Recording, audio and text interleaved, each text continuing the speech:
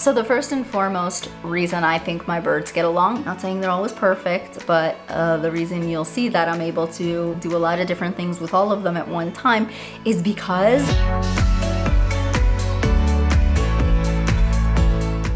hello, my sniffers, flighters, and newbies. My name is Marlene McCohen, and this here is my mustache parakeet named Brando. And today we have a very long-awaited video that so many of you have been asking me to make. So today is the day that I'm ready to make it. Actually, I've made a video like this previously, but this is now an updated video. Before we go on, I want you guys to maybe go get a cup of tea. Don't worry if Brando tries to drink this.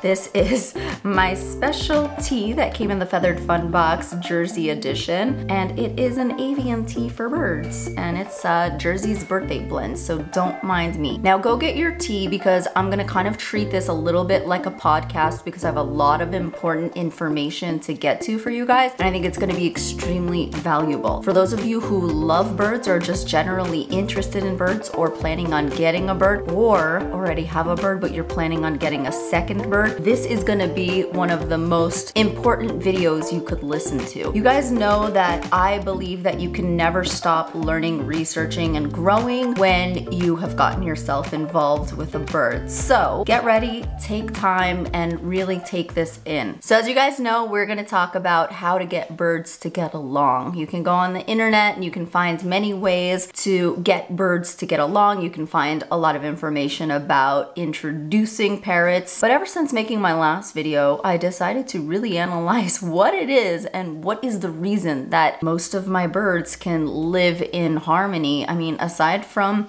Rocky, who is actually doing an amazing job recently with this specifically, all my birds can be out and I really don't have to worry about them attacking each other or getting aggressive. And we're talking about so many different species of birds and a few different sizes. So how do I make that happen? I want you guys to listen to the end on this because I'm gonna tell you some of my secret ways that I use to make it happen. Well, they're not really secret. It's just kind of something that's a natural instinct to me. And I want to expose that now because I think it will help you guys a lot because it has a lot to do with analyzing parrot behavior. And by the way, guys, even though you can listen to this as a podcast because I'm going to go through all this information very steadily and clearly, I may put in some inserts into this video just to give some demonstrations just so you guys have a better idea. Maybe some stuff from old videos that will renew your memory on what I'm talking about. Let's get started. So the first and foremost thing that is important when you get a new bird or when you bring two birds home is to make sure that each has their own space. And this is important even if they seem like they are in a relationship or if somebody gave them to you or you got them for some reason and you were told they are a couple. This is still going to be extremely important. When I say their own space, I mean their own cages, their own play stands, literally their own area. So let me use this opportunity to talk real quick and give you a great example. I got two Senegals from somebody. Their names are Nellie and Monty. Hi. Hi, Nellie. Hi, Nellie. Oh, hi. I'm different. What do you think? Hi. It looks a little scary. No, he's not. Hi. He's very sensitive about being loved less. Do you mind? He feels like he's loved less. Oh, because you have a big head. At first I was very pro having them together and they literally, I have seen them rumble like two football players that would not get off each other. For those of you who are new to the channel, I urge you to go back and watch that playlist and see how I got those birds and what impression I was under when I got those birds so that you can watch the whole story and just kind of be filled in. You don't have to do that now, you can totally do that afterwards. So here's the story. Nellie and Monty are two Senegals that kind of would appear or were given to me as if they were not so much in a relationship, but more so sharing a cage. Now you guys have to remember when you first get a bird and bring a bird or birds home, like I did in this case, they're gonna be extremely hypersensitive. You know, when you go to a new area and you don't know what's going on and you might have a little bit of a fear, fear, that can change a bird's behavior. And then once they get more comfortable, you start to learn what a parrot's mentality or that specific bird's personality is like. Well, Nellie and Monty were on their best behavior, right? Because they're new and they're scared and they don't really know what's happening. And this is kind of a good thing because this is your opportunity to make a good impression on any bird that you bring home, because this is the time, especially if they're a rescue, for them to understand that whatever circumstances they came from, this is going to be changed. It's just an amazing hypersensitivity that you can take advantage of. Nellie and Monty were seemingly very good together. They came in the same cage and they slept in the same cage, and everything seemed very simply that way. After a few days when they were settling in, all they did was attack each other. Now, some information that you guys should know is when I got the birds, she told me that each of the birds had a missing toenail because at some point each of them had, you know, taken off each other's toenail. So that information stayed with me. It became a valuable piece of information. When Nellie and Monty started attacking each other, I was like, okay, the fastest thing that I need to do to solve this is to give them their own territory. I mean, even if they were nowhere near the cage, because birds can be very territorial, if they were both on me, because I kind of got them adjusted to me very quickly, if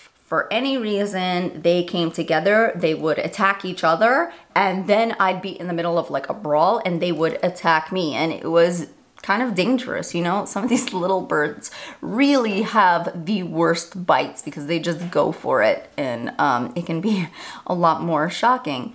So I knew I had to do something. So the first thing I set out to do was make sure that they do have their own territory. I separated them and put them in different cages. This took me a little bit longer to do because they were in quarantine from my other parrots, which we'll get to in a second. Long story short, after a while, after they were comfortable knowing that they had their own space, they started becoming those two loving birds to one another. And something I should tell you guys is that both of their cages are next to each other, but when I cover them at night, I use one cover to cover both of them. So they're kind of like, we're establishing that relationship, sleeping together where they see each other but can't get in each other's way and have their own things inside their cage, their own food bowl, their own water bowl, their own perches and toys. Then they're no threat to each other, but I'm establishing a flock mentality in which they're kind of sleeping together where they see each other. We're going to talk about flock mentality coming up because that's a really important part of this. Another important part of this Nellie and Monty story is that there's a huge possibility that when I came into the equation, that's why they started getting aggressive towards one another. Now we formed a triangle, right? So we have Nellie, Monty, and me. I've become the person that they both met at the same time. So this is not like I have one bird and I'm doing an introduction. I'm literally getting two birds at the same time, and they both took a liking to me because of the way I socially integrated myself with them and the way I socialized with them. They both equally took to me. So now I kind of pose a threat to each of them. A threat in between the relationship, and then also a threat in fighting over attention for me. So that was important for me to get their relationship situated before I did any more serious bonding with them, because I really wanted them to be amazing together. Because if you think about it, how often do birds actually have a friend? Don't even get me started on that, but it was important to me that they never get separated and that we can repair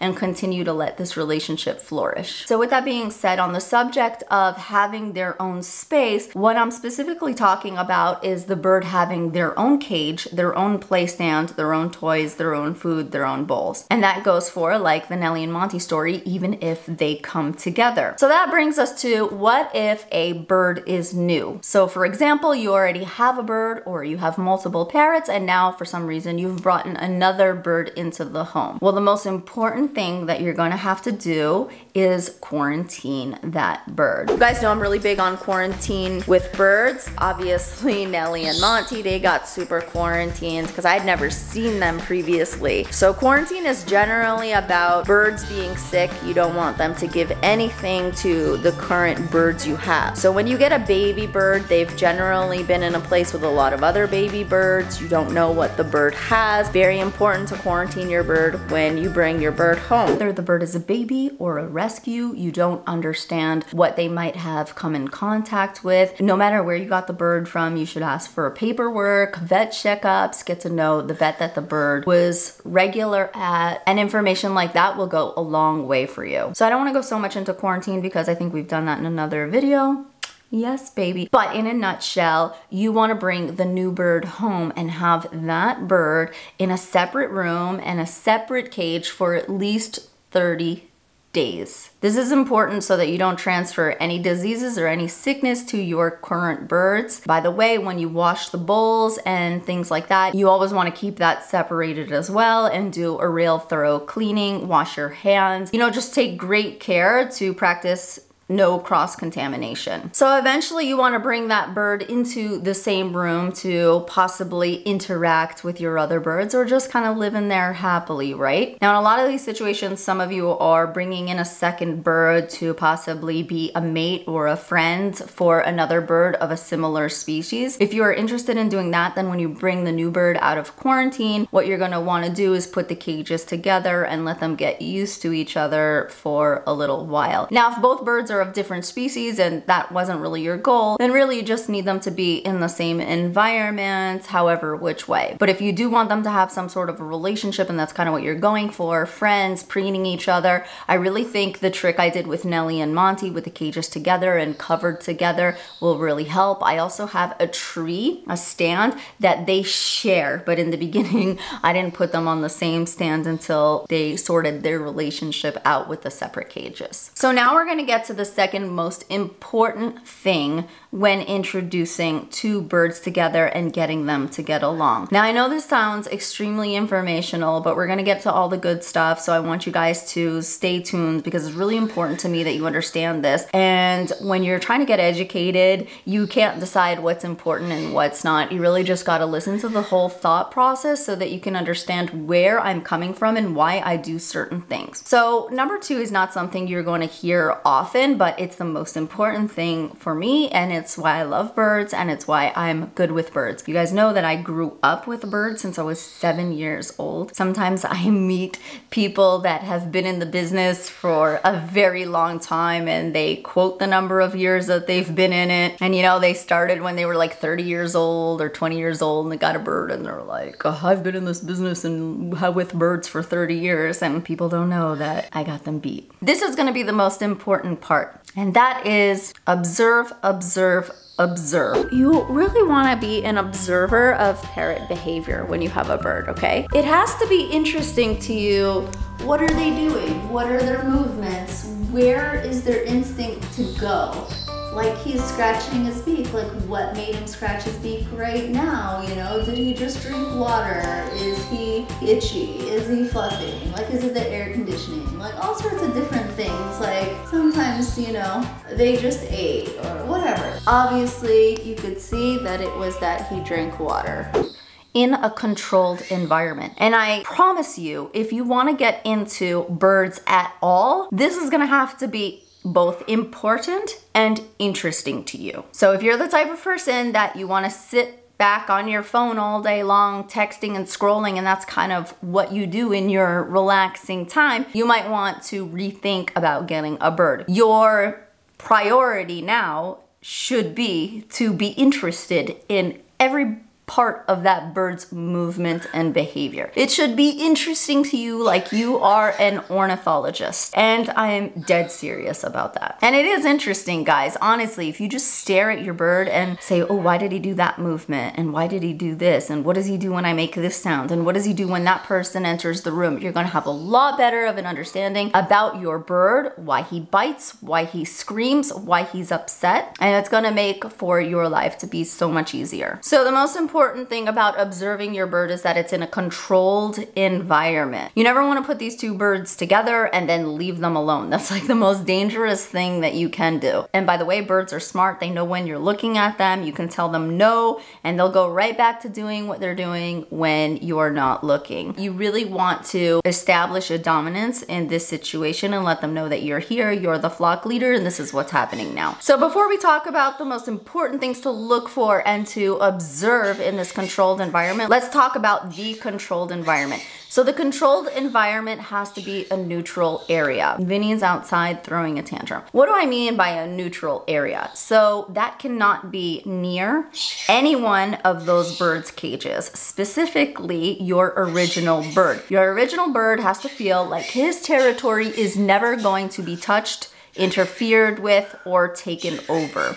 So that could even, for your bird, mean the entire room that bird is in. Generally, it's a better idea to take both birds to a guest room, a bathroom, any room in which your first bird and current bird does not feel territory over. Like I said, it's just like when you bring a new bird home for the first time, they become hypersensitive in this new environment. What happens when you become hypersensitive and something is new? You look to the leader and you're essentially the flock leader. So both of them are kind of now gonna be waiting for your cues. And now you can establish some sort of flock mentality and really work on training. Now remember, when you're doing this, you do not force the birds to be together. You're not trying to put them together and go here, here. You're just kind of trying to interact with both of them together, to watch them and to observe. So in this moment, let's talk about what we are observing. And remember, this won't be the last time that you take the time to observe. You're continuously got to be observing your bird, your bird's behavior, and your bird's interactions with all of the other birds, and your bird's interactions with birds in different spots. So for example, Brando might be very safe with Monty if we're both here, but if Brando goes onto Monty's stand, Monty might try to push Brando off. That actually does happen. Yeah, actually Brando and Monty probably need to be put into a neutral environment together, and that has to be worked on. So that is something to observe. And when you have a dog, you kind of can train it, learn, and you should always be observing all of your animals, and you can learn something new every day. But with birds, you may have to be honest with yourself and realize you may never get it down. You know, you may always need to be working on it. For most people, it's a lifetime of research and a lifetime of analyzing. Here's some things I want you to look out for. If one of the birds particularly is an aggressor, do you feel like they ignored each other, or do you feel like they went to attack each other right away? Now, if they ignored each other and just kind of chilled, especially with younger birds, this can be a little bit easier, then you're kind of on your way. It's gonna be a little bit easier. If one of them right away goes to attack another, then it's gonna need a lot more work, and you're gonna have to really take time to establish this relationship. And stay tuned, because I'm gonna teach you some of my ways that I think is foolproof for getting all my birds to get along and be able to chill together. So when you're observing the birds in this environment, you're gonna learn a lot about your bird psychology, both birds, how each one interacts. Now, if let's say you have a conure and then you have a mustache parakeet and you're seeing how they react, one might be the aggressor, one might not be. That doesn't mean all conures are like that. That doesn't mean all mustache parakeets are that way. And it doesn't mean that they'll be that way with the same kind of bird every single time. It's really interesting how some of my birds back down to others, but then it never really amounts to one bird being the ultimate high bird on the pecking order, if you know what I mean. So for example, Vinny may be able to stand his ground next to Rocky, my huge macaw, and really frighten Rocky, yet my Amazon, who is more Vinny's size, might be a little more aggressive to Vinny, and Vinny will back down. It's very interesting to watch. So you always got to be watching out for it. Never trust your bird's behavior with one bird and assume it's going to be like that with that bird to another bird. Very important. A few more tips on taking the time to observe your bird in the neutral environment is that you never want to panic. The energy that you bring to the situation is going to be the energy that you bring to the bird. So really prepare yourself to be comfortable, not distracted. This got to really be you and both of the birds.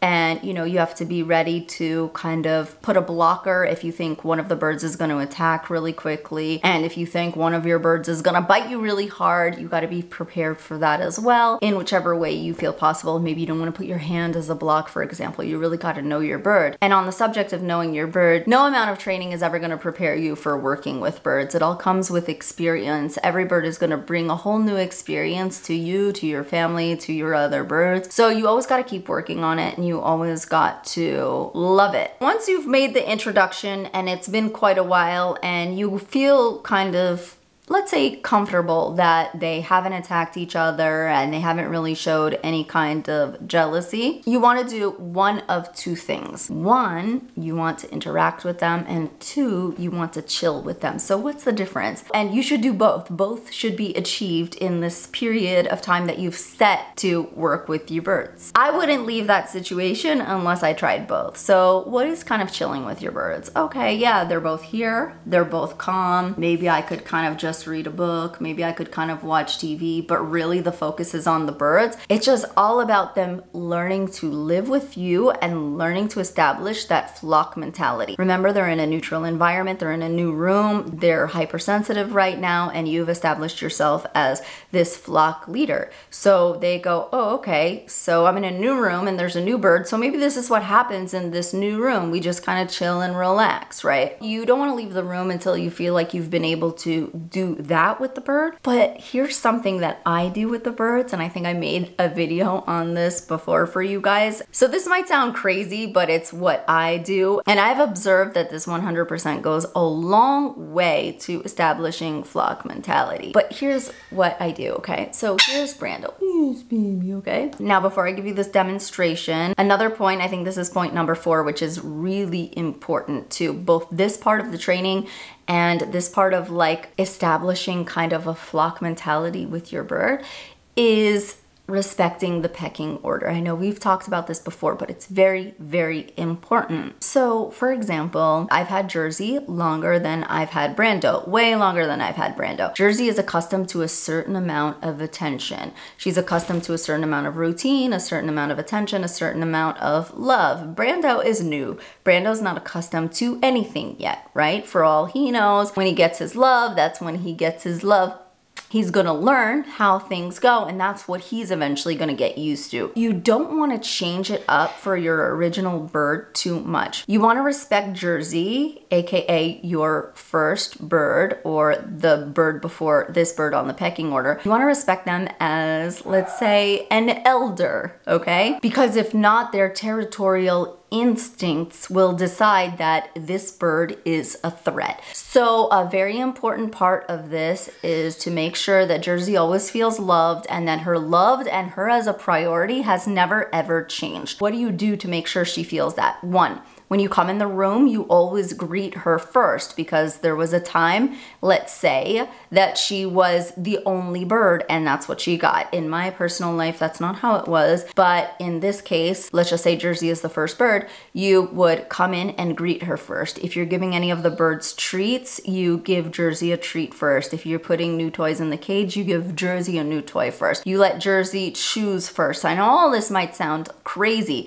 If it sounds crazy, you're not ready for parrot psychology, and you might not be ready for a bird. This is first and foremost what you need to understand and believe about parrots and how they have a flock mentality, and you have to work with that, not try to change it. On the same note, interestingly, when I go to put the birds to bed, I put Jersey to bed last. I let her feel like she's getting that extra time with me. So yeah, the other bird gets to go to bed. A lot of that reason is because Jersey actually has FOMO about going to bed, which is kind of interesting in itself, whereas most of my other birds are like, yo, time for bed, bye. So I let her feel like she has that extra time. So that's a little spot where it differs for me personally, but that comes from analyzing my bird and really observing and seeing what they sort of to speak took personally. And just a little warning before we get onto my personal way of establishing myself as, let's say, a flock leader or part of the flock with birds. Really be careful about the size of the birds that you're trying this with.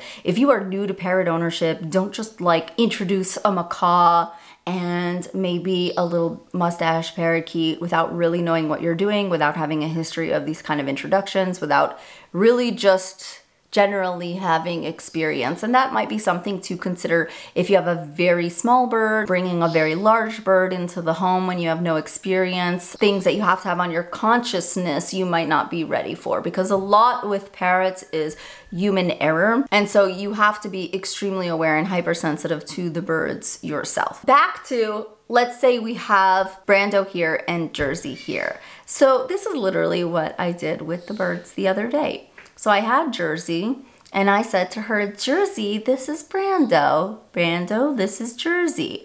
And I gave Jersey a kiss to let her know that even though he's being introduced, she is first. She is my baby. I'm not gonna go, oh, look at the baby, and let her watch and let her be from the cage going, what happened? Oh my God. That is stressful for the bird, you know? That is like something is changing, and a lot of birds don't like change. A lot of birds love routine depending on how you raise them. You can actually raise them to get used to change, and personally, I think it's a lot healthier for them. But still, there's a certain amount of things that you really do want to make sure they understand will never change, like your love for them, their territorial instincts, and things that belong to them. So back to this, I gave Jersey a kiss, and then I gave Brando a kiss, then I gave Jersey a kiss, then I gave Brando a kiss, and just kind of brought them closer and closer and closer, and none of them like pecked each other. And then a lot of people underestimate how much birds understand. When people underestimate that, I don't think they really know birds at all. I don't think they grew up with them. I don't think they spent 30 years with birds. I think they spent 30 years owning them and not really listening to them. So I tell my birds, hey, this is Brando, and Jersey, you need to take care of Brando. Brando is new, but I'm not gonna love you any less. How do we know what birds picked up and what they haven't throughout our interactions with them? If you're a great parrot owner and you're including your bird as much as you can, they're gonna pick up on a lot more. And just as a food for thought, we didn't learn to speak parrot, but most of these birds learn to speak our language. Just think about that. And then eventually I literally put them together. If I sense that it's safe, I would never put them together if they're not. And just kind of put all three of us together, kind of like a symbolic way of saying we three are a flock and we three are safe. And you know what happened when I did that the other day? She was very jealous about Brando. She just sat with Brando right next to each other on the top of a stool where the top is about this big.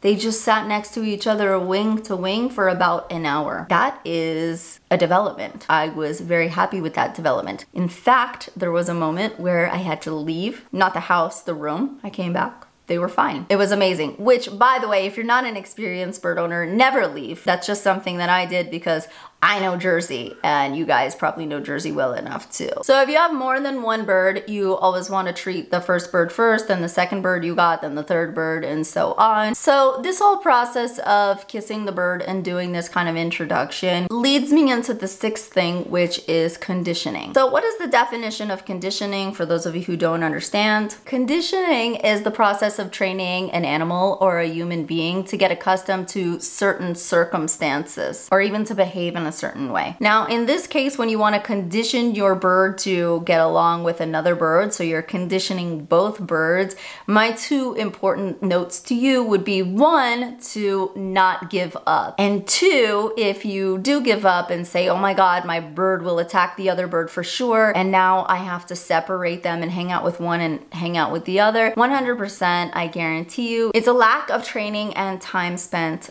on the whole process. So now on to the good stuff. Before I get into the good stuff, I have to talk to you about flock mentality. So what is flock mentality? If you look outside in the wild, for those of you who are fortunate to live in Australia and you can see the wild Galah cockatoos, you'll often see them kind of not just specifically flocking with, but kind of in the same areas as the Sulfur crested cockatoos, and they're kind of all together eating. For the most part, you don't see much drama, although I have seen some funny videos.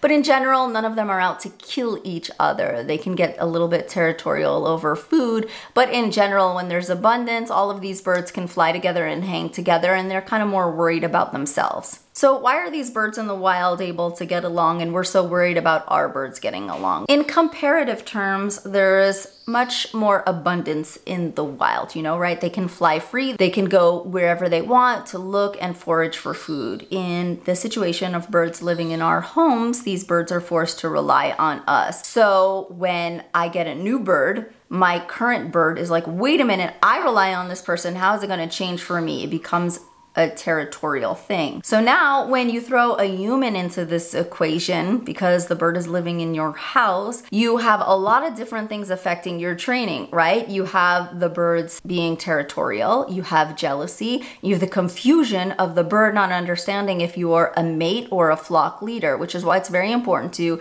try to establish yourself as a flock leader rather than a mate. So I'm gonna show you how. And by the way, every time you add a bird to the flock, this is something very important, a process that you're gonna have to go through. Every time you add a bird, it's gonna get harder and harder and harder because you're going to have to carry all of these birds as if you're carrying a flock. Sometimes people might say, Marlene, you make it look so easy. You have so many birds. I don't know how you do it. Is it hard? It's not hard in the sense that it's difficult for me because I understand the birds. It's a lot of work is really what it is, and it's work that I'm cut out for because I have experience. So I in no way ever want you guys to look at me and go, oh my God, she has that many birds, I can have them too. I just like grew up with this systematic ability to have them all and have them all out and have them flighted. I wasn't born that way. It took a lot of time. It took a lot of learning, a lot of education and so on, and a lot of experience and just analyzing their behavior. But yeah, so don't get discouraged if you watch me and you're like, I should be able to do that. No, you really might want a life, right? You might want to focus on other things. So don't run out and get another bird if you don't think you can handle all of this process that I'm about to tell you, because I think this is what works for me. The major part of having birds for me is including them. You guys won't believe the power of inclusion. You know, you're raising something, you're including it in everything you do. This is great for birds because you're establishing a flock mentality. Inclusion is major, and it's specifically major for parrots. Now, don't get me wrong, any kind of training with your bird is great training. If you want to train your bird with a clicker, if you want to train your bird to take treats, to do tricks, any way in which you work with your bird is great attention for your bird. But what I'm telling you is how to live with your birds.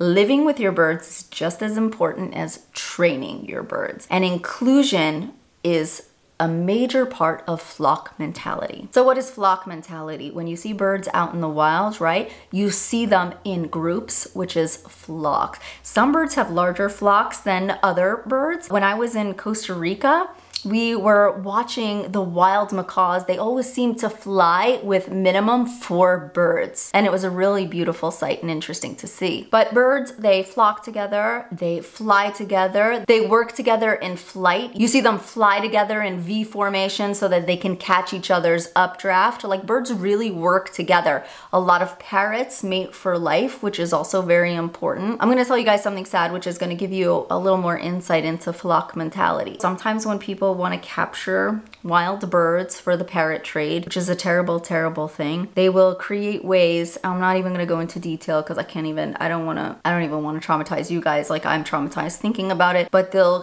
create, let's say, a trap to catch a bird. And that bird will be, let's say, stuck in this trap in a very inhumane way, and it will scream and cry.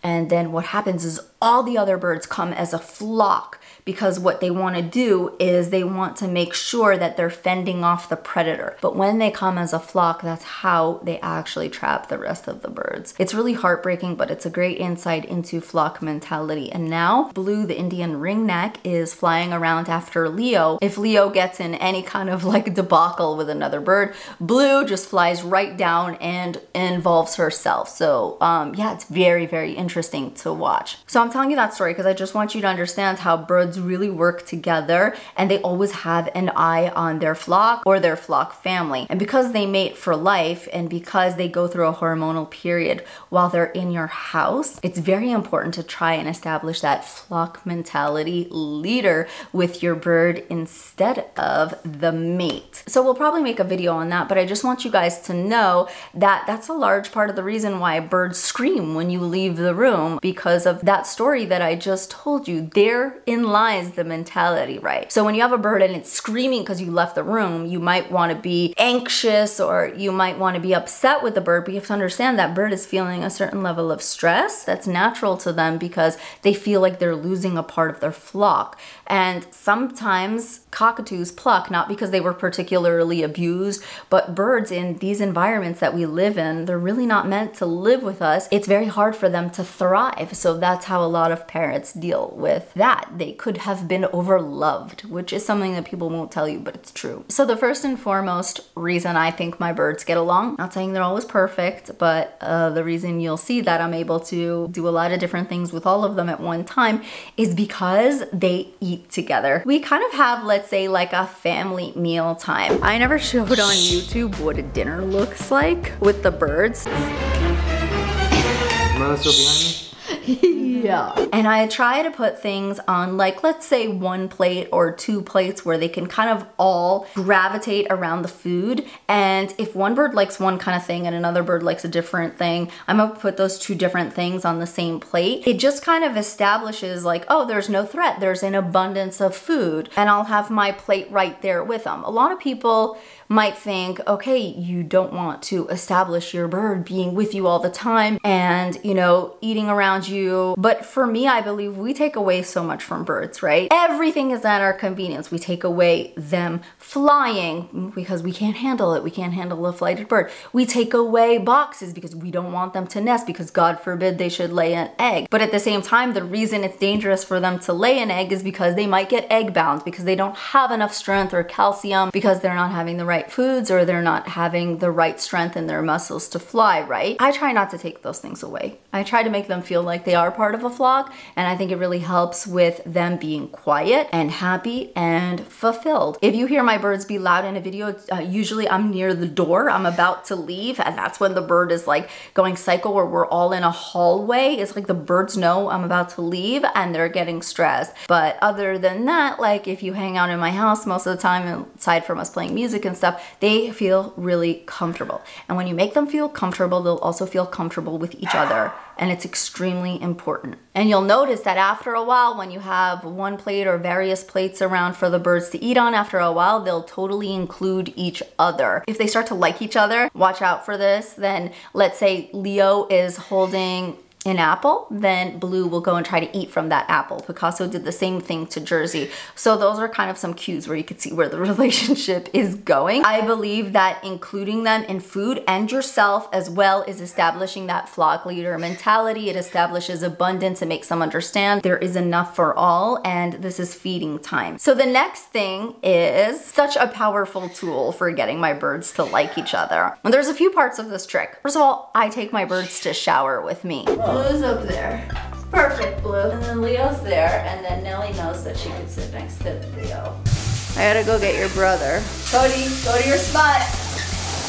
Good bird. Why is this so important? It's another thing that establishes flock mentality. Oh, here we are. We're all going to this neutral environment and we are together. Once you turn that water on and you get that rainforest vibe going, they start feeling like they're in some sort of a rainforest and they just kind of relax and chill. And you could see it with Vinny and other birds. Like I'll put them up on the kind of like on the glass together. For some of you, maybe a pole where the curtain is, whatever. And they may start trying to like get at each other, but after a while it's like, oh, okay, you're here again, you know? You gotta try it every day. Oh, you're here again? Okay, got it, I'm over it. After a while, they're over it. This works with every single bird. Another part to that trick is I like to shower at night so I can get out of bed and roll into my day. So the birds are a little bit tired. If you work with a bird on interacting with each other or relaxing around one another when they're tired, think about what that does to their mentality.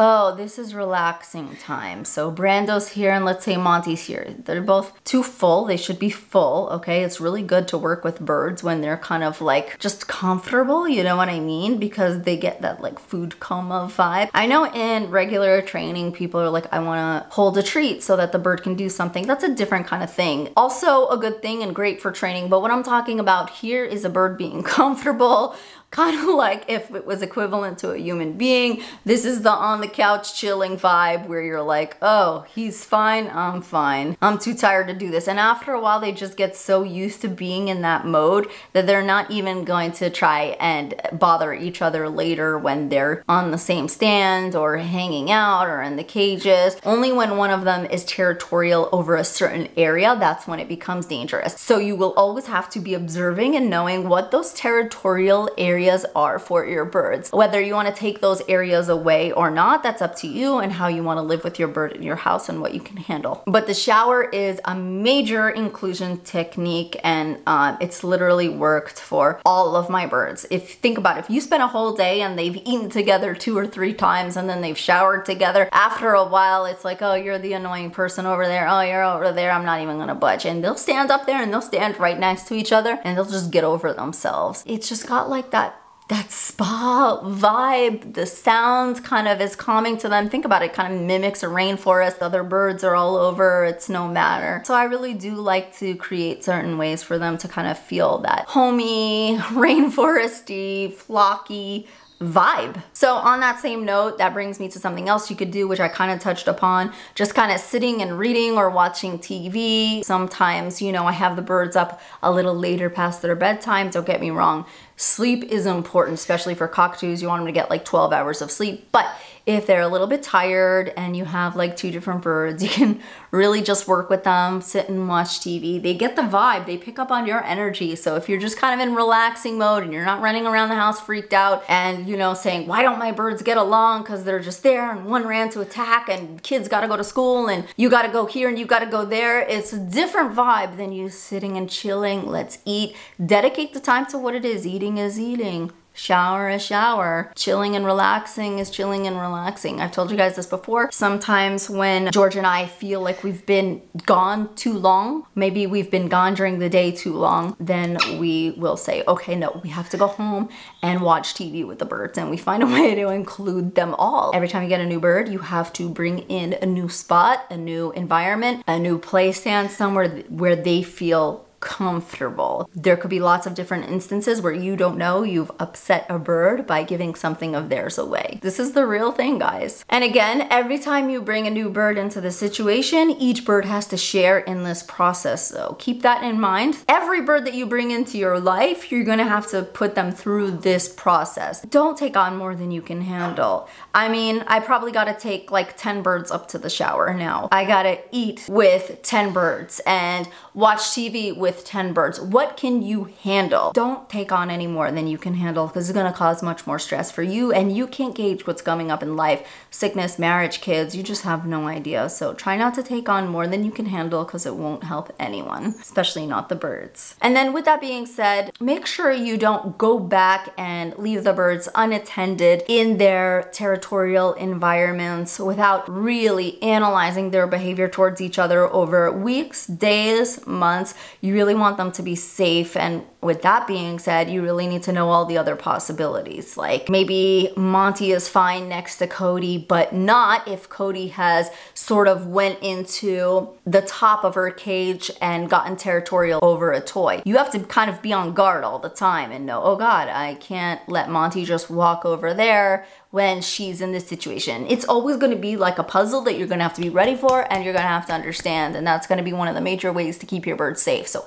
every time you bring a new bird into the environment, you're creating a whole new series of potential dangers that you have to be instinctively ready for. So you have to research, watch, observe, analyze, grab out all the information you can and make it part of your instinct and how you handle the birds on every day-to-day basis. And the last thing I want to leave you guys with is every single bird that you bring in is going to need your attention. So even if you think you're bringing in a bird because you feel like you work too much and you feel like your conure needs a friend, most likely, I'm not saying it's impossible, I'm just saying most likely, the new bird will need your attention and the old bird will need your attention, and you will need to work on this entire process, because the two birds may not fall in love with each other. In fact, probably 80% of the time they don't. They may become good companions, and usually it's in the most unexpected forms, like Picasso and Jersey or Blue and Leo. You really just can't gauge. It is nice to have more than one bird so that there's kind of another bird to work with and set as an example. But just remember, if you think you're buying yourself more time by your bird having a friend, that bird's not gonna do the job. You're still gonna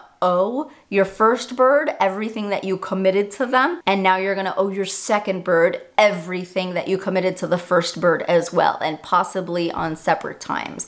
So that's just something to keep in mind. And for those of you who don't live in the United States, I know there's a lot of countries that have a law that you have to get two birds together. That's especially beautiful if they're bred that way and put together that way. I think I really admire that. But just to clarify, for those of you who don't understand what's going on here, because I see this in the comments a lot, we're already in a crisis. We have a lot of rescue birds that's almost impossible to find them a mate right away, or they didn't come with a mate, or they're so attached to human beings that they just don't understand a mate or a friend. So that's what we're dealing with here. It's kind of like a crisis. Ideally, it would be amazing if every bird have a friend, and that's kind of the reason why it's hard for me to you know, it was hard for me to do the whole rehoming thing with Nellie and Monty, is because I am so scared that they would get separated, and it's so important for me that they are together. Obviously, I've grown to love them, and I feel like they do really well in this environment. Don't get me wrong. There may be the perfect person out there, but they get very jealous over that human interaction, and someone would have to be way prepared for them to bite, attack, rip their skin up. Like, it's a whole process. The experience people think they have versus the experience that they actually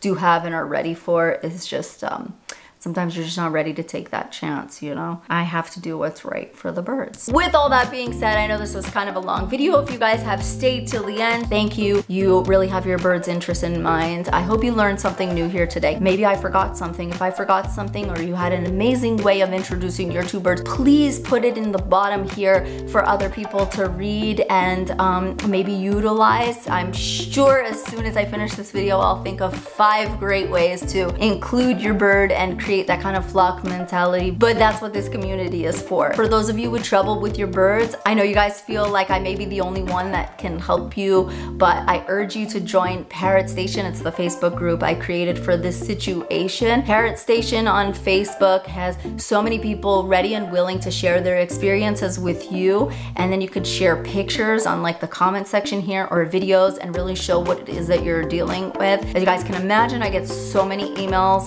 and I feel so guilty not being able to help because I feel like I'm letting down a bird somewhere in there. It's a lot of pressure on me, but that's why I created Parrot Station, because really it's up to you to find the information that you can, and I want to be able to make it easier for you guys to do that. So please join Parrot Station on Facebook, introduce your bird. Also, I get to see your bird when you do, and it's very exciting for me. As you guys can understand, if you write me a problem with your bird and you forget details, and then I have to sit down and write like basically a thesis when I don't really have all the information and never will, because I'm not really there with you analyzing the situation, it's just really hard. So I hope that you guys can find some mentors and people on there. That doesn't mean don't email at me. It doesn't mean don't share things with me. I just want to kind of let you guys know where I am. It's very hard when you are the person that everyone feels like is the answer. I just wanted to share with you guys that I read your emails and I want to respond, but every email I feel like would take an hour or 2 back and forth for me, and